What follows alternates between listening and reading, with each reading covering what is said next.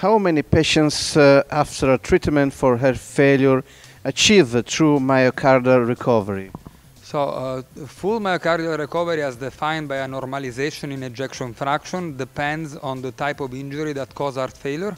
In an unselected cohort of patients with idiopathic dilated cardiomyopathy is about 15%, while in patients that have specific types of cardiomyopathy like stress-induced cardiomyopathy or tachycardia-induced cardiomyopathy can be up to 80%. So it depends from the type of patients we're looking at.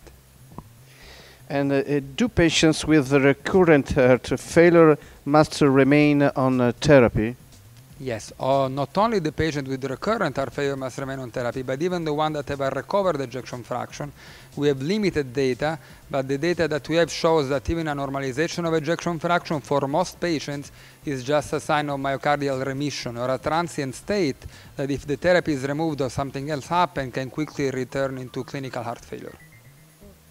Grazie mille. Grazie ancora.